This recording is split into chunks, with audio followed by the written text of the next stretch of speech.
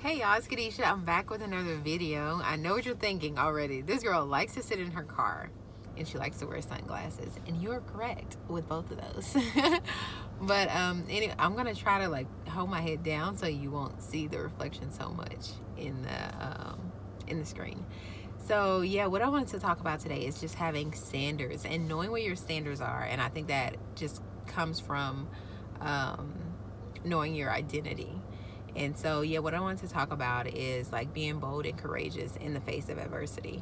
And that's so hard. Sometimes we often don't do that because, I'm sorry y'all, people are coming here and watching. And I'm like, hold on. Okay, I'm gonna have to learn how to edit and cut because yeah, I'm still getting used to recording and stuff while people are watching. But anyway, so yes, and the reason why I wanted to talk about this is because this just happened to me, and like I said, I always want to encourage somebody else because things don't just happen for us, they actually happen for other people. And I wouldn't say for other people, but you got through it, so you'll be able to help the next person get through it as well. So yes, I had a situation where it came up where I was wanting, somebody wanted me to do something. And at first I was okay with it, but then I had like a check in my spirit, like, no, you shouldn't do that. And so, of course, and I guess it's kind of go back to people pleasing. When you always tell somebody yes all the time, it's kind of hard to tell them no. And the fact that you tell them no can, you know, kind of put them at ease because you're always so quick to say yeah because you're a helping person. And not to say that you're wrong or they're wrong for feeling that way. It's just like the human part of us. We want to basically have it our way, you know? So yeah, this person asked me to do something. I was like, yeah, I'll do it. It didn't seem too big of a deal. But then it was like, well, you can start it tomorrow. And I was like, okay. So, but after I said, yeah, like I kind of thought about it and I was like, I don't know if I should do that. And so, I was like, all right, and I kind of forgot about it because it wasn't until the next day that it was wanted of me. So yeah, I was like, okay. And, the next day came and I was just contemplating back and forth about it. And I was like, I don't know if I can, do this. Or I was basically trying to find a way to go ahead and do it, even though my spirit was like, no, you shouldn't do it. And you don't want to go back and forth with your spirit. If you know you shouldn't do something, then the Bible calls that sin. Like if if you feel like I should not be doing this and you're doing it anyway, that's considered sin.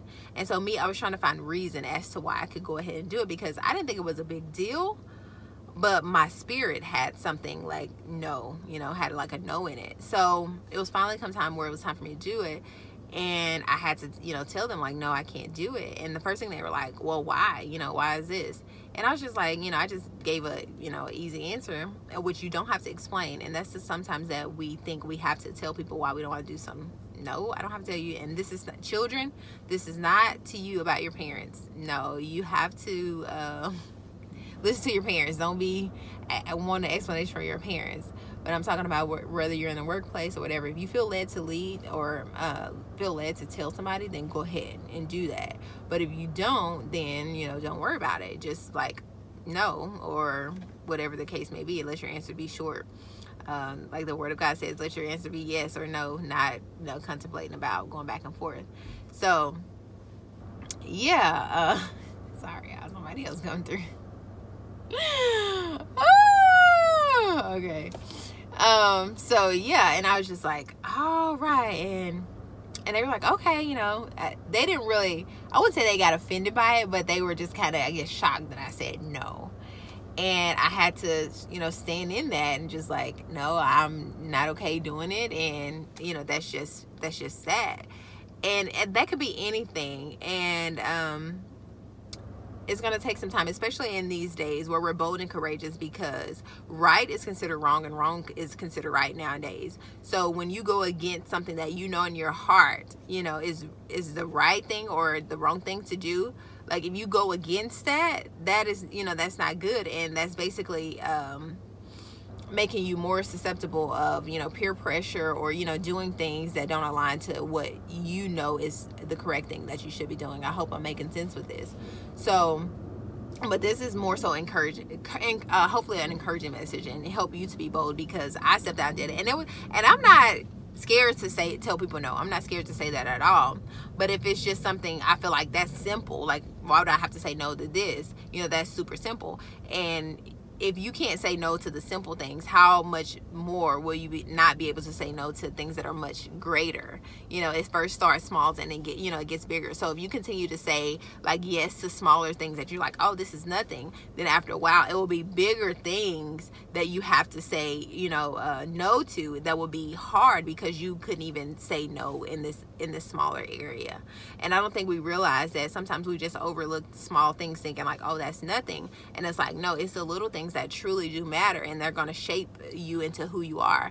And so yeah, I want you to know who you are, of course, in God, and that's how you can be able to stand up in the face of adversity and say, no, I'm not going to do this, or no, this is not aligned, and you're not going to have to explain or feel less than because you didn't, or, you know, because you didn't do it, or you did do it, or, you know, whatever it is. So yeah, y'all, I hope this message wasn't all the way around, but this is just about standards, having your standards in place, knowing what you will and won't do, and, you know, sticking behind that in the face of whoever it is. Because it could be, you know, like, well, I can get fired if I don't do this. And we have to realize, okay, if that goes against what God is saying, then I'm going to put at risk being fired, because at the end of the day, God is the one who gave me this job.